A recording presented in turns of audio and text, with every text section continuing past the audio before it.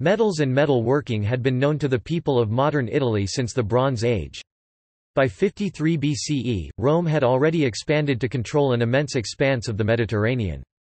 This included 9 provinces radiating from Italy to its islands, Spain, Macedonia, Africa, Asia Minor, Syria and Greece, and by the end of the Emperor Trajan's reign, the Roman Empire had grown further to encompass parts of Britain, Egypt, all of modern Germany west of the Rhine, Dacia, Noricum, Judea, Armenia, Illyria and Thrace. Shepard 1993.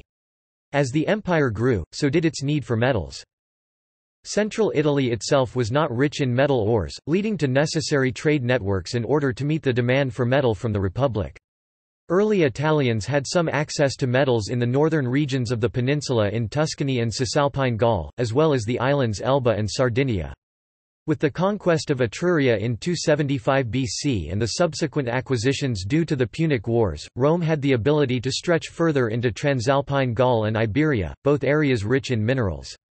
At the height of the Roman Empire, Rome exploited mineral resources from Tingitana in northwestern Africa to Egypt, Arabia to North Armenia, Galatia to Germania, and Britannia to Iberia, encompassing all of the Mediterranean coast. Britannia, Iberia, Dacia, and Noricum were of special significance, as they were very rich in deposits and became major sites of resource exploitation. Shepard, 1993. There is evidence that after the middle years of the empire there was a sudden and steep decline in mineral extraction. This was mirrored in other trades and industries. One of the most important Roman sources of information is the Naturalis Historia of Pliny the Elder, who died in the eruption of Mount Vesuvius in 79 AD. Several books XXXIII 37 of his encyclopedia cover metals and metal ores, their occurrence, importance and development. Types of metal used. Many of the first metal artifacts that archaeologists have identified have been tools or weapons, as well as objects used as ornaments such as jewelry. These early metal objects were made of the softer metals, copper, gold, and lead in particular, as the metals either as native metal or by thermal extraction from minerals, and softened by minimal heat. Craddock, 1995. While technology did advance to the point of creating surprisingly pure copper, most ancient metals are in fact alloys, the most important being bronze, an alloy of copper and tin. Alloys are mixtures of different metals created either by smelting or by forging. It is important to note that an ore does not necessarily constitute an alloy, ore is a collection of minerals and alloyed metals. As metallurgical technology developed, hammering, melting, smelting, roasting, cupellation, molding, smithing, etc., more metals were intentionally included in the metallurgical repertoire. By the height of the Roman Empire, metals in use included gold, silver, copper, tin, lead, zinc, iron, mercury, arsenic, antimony. Healy 1978. As in the Bronze Age, metals were used based on many physical properties: aesthetics, hardness, color, taste, smell for cooking wares, timbre instruments, aversion to corrosion, weight, and countless other factors. Many alloys were also possible, and were intentionally made in order to change the properties of the metal, e.g. the alloy of predominantly tin with lead would harden the soft tin, to create pewter, which would prove its utility as cooking and tableware. Sources of ore. Iberia, or modern Spain and Portugal, was one of, if not the richest Roman province in the case of mineral ore from around the 1st century BC. Healy 1978. Containing deposits of the metals gold, silver, copper, tin, lead, iron, and mercury, it was very rich in resources. The Romans realized this, and there is evidence of large-scale mining and processing in the region. From its acquisition during the Punic Wars to the fall of Rome, Iberia continued to produce a significant amount of Roman metals. Healy 1978, Shepard 1993. Similarly, Britannia was also very rich in metals. Gold was mined at Dolaucothi in Wales, copper and tin in Cornwall, and lead in the Pennines, Mendip Hills and Wales. Significant studies have been made on the iron production of Roman Britain. Iron use in Europe was intensified by the Romans, and was part of the exchange of ideas between the cultures through Roman occupation. Aitchison, 1960. It was the importance placed on iron by the Romans throughout the empire which completed the shift from the few cultures still using primarily bronze into the Iron Age. Noricum is the ancient site of modern Austria. Exceedingly rich in gold and iron ore, Pliny, Strabo, and Ovid all lauded its bountiful deposits. Iron was its main commodity, but alluvial gold was also prospected. The province itself had been assimilated into the empire through prolonged peaceful contact from 181 BC when the Romans colonized Aquileia, a major trading center between the two nations. By 15 BC, Noricum was officially made a province of the empire, and the metal trade saw prosperity well into the 5th century AD. Shepherd 1993, Healy 1978. Some scholars believe that the art of iron forging was not necessarily created, but well developed in this area, and it was the population of Noricum which reminded Romans of the usefulness of iron. Aitchison, 1960. For example, of the three forms of iron, wrought iron, steel, and soft, the forms which were exported were of the wrought iron, containing a small percentage of uniformly distributed slag material, and steel, carbonized iron categories, as pure iron is too soft to function like wrought or steel iron. Sim 1999, Aitchison 1960. Dacia, located in the area of Transylvania, was conquered in 107 AD in order to capture the resources of the region for Rome. The amount of gold that came into Roman possession actually brought down the value of gold. Shepherd 1993. Iron was also of importance to the region. Taken by military might, the difference between the mines of Noricum and Dacia was the presence of a slave population as a workforce. However, nearly 2 centuries after the conquest of Dacia, the Romans withdrew and the people, having adapted to the Roman culture, continued in a version of Romanization. Shepherd 1993. Technology. The earliest metal manipulation was probably hammering, Craddock 1995, 1999, where copper ore was pounded into thin sheets. Beneficiation, or the process of making better, could be carried out on the ore if there were large enough pieces of metal separate from mineral, or after melting, where the prills of metal could be hand-picked from the cooled slag. Melting beneficiated metal also allowed early metallurgists to use molds and casts to form shapes of molten metal. Craddock 1995. Many of the metallurgical skills developed in the Bronze Age were still in use during the Roman times.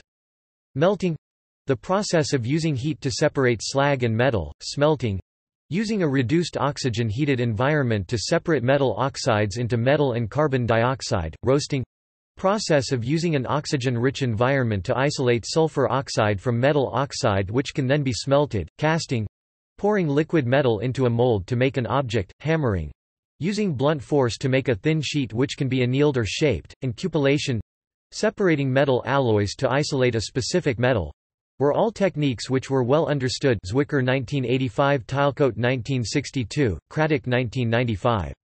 However, the Romans provided few new technological advances other than the use of iron and the cupellation and granulation in the separation of gold alloys. Tilecoat 1962. While native gold is common, the ore will sometimes contain small amounts of silver and copper. The Romans utilized a sophisticated system to separate these precious metals. The use of cupellation, a process developed before the rise of Rome, would extract copper from gold and silver, or an alloy called electrum. In order to separate the gold and silver, however, the Romans would granulate the alloy by pouring the liquid, molten metal into cold water, and then smelt the granules with salt, separating the gold from the chemically altered silver chloride. Tilecoat 1962. They used a similar method to extract silver from lead. While Roman production became standardized in many ways, the evidence for distinct unity of furnace types is not strong, alluding to a tendency of the peripheries continuing with their own past furnace technologies. In order to complete some of the more complex metallurgical techniques, there is a bare minimum of necessary components for Roman metallurgy: metallic ore, furnace of unspecified type with a form of oxygen source assumed by Tilecoat to be bellows, and a method of restricting said oxygen, a lid or cover, a source of fuel, charcoal from wood or occasionally peat, molds and/or hammers and anvils for shaping, the use of crucibles for isolating metals, Zwicker 1985, and likewise cupellation hearths, Tilecoat 1962. Mechanization. There is direct evidence that they mechanized at least part of the extraction processes. They used water power from water wheels for grinding grains and sawing timber or stone, for example. A set of 16 such overshot wheels is still visible at Barbagal near Arles dating from the 1st century AD or possibly earlier, the water being supplied by the main aqueduct to Arles. It is likely that the mills supplied flour for Arles and other towns locally. Multiple grain mills also existed on the Janiculum Hill in Rome. Ausonius attests the use of a water mill for sawing stone in his poem Miscella from the 4th century AD. They could easily have adapted the technology to crush ore using tilt hammers, and just such as mentioned by Pliny the Elder in his Naturalis Historia dating to about 75 AD, and there is evidence for the method from Doulacathi in South Wales. The Roman gold mines developed from ca 75 AD. The method survived into the medieval period, as described and illustrated by Georgius Agricola in his De Re Metallica. They also used reverse overshot water wheel for draining mines, the parts being prefabricated and numbered for ease of assembly.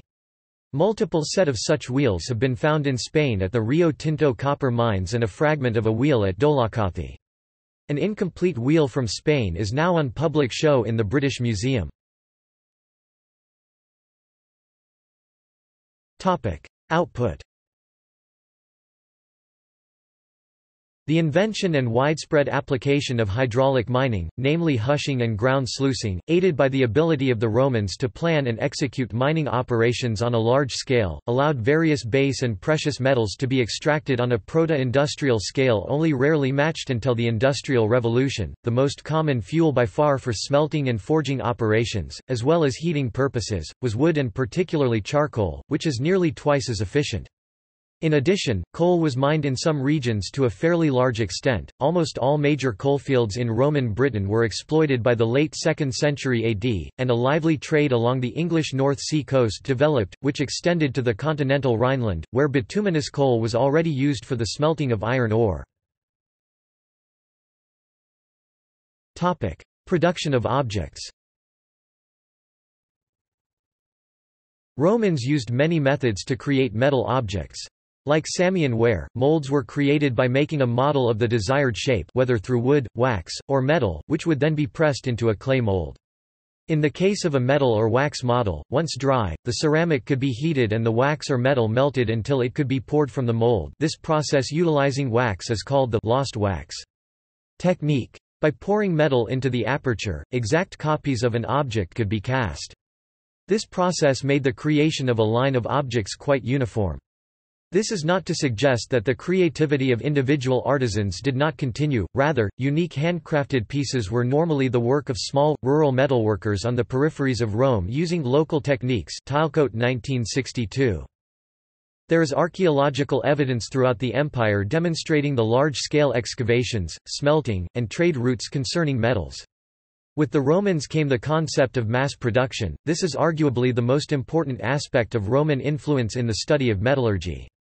3 particular objects produced en masse and seen in the archaeological record throughout the Roman Empire are brooches called fibulae, worn by both men and women, Bailey 2004, coins, and ingots, Hughes 1980. These cast objects can allow archaeologists to trace years of communication, trade, and even historic, stylistic changes throughout the centuries of Roman power. Social ramifications. Slavery. When the cost of producing slaves became too high to justify slave laborers for the many mines throughout the empire around the 2nd century, a system of indentured servitude was introduced for convicts. In 369 AD a law was reinstated due to the closure of many deep mines. Hadrian had previously given the control of mines to private employers, so that workers were hired rather than working out of force. Through the institution of this system profits increased. Shepherd 1993. In the case of Noricum, there is archaeological evidence of freeman labor in the metal trade and extraction through graffiti on mine walls. In this province, many men were given Roman citizenship for their efforts contributing to the procurement of metal for the empire. Both privately owned and government-run mines were in operation simultaneously. Shepherd 1993. Economy. From the formation of the Roman Empire, Rome was an almost completely closed economy, not reliant on imports although exotic goods from India and China were highly prized. They included gems, silk and spices. The resources needed to sustain the Roman Empire were internally found, however, the empire still supported trade with foreign non-Roman cultures. Shepard 1993. Through the recovery of Roman coins and ingots throughout the ancient world, Hughes 1980, metallurgy has supplied the archaeologist with material culture through which to see the expanse of the Roman world. See also: De re Metallica, Georgius Agricola, Mining in Roman Britain, Naturalis Historia, Pliny the Elder, Roman engineering, Roman technology, Malvasa. References.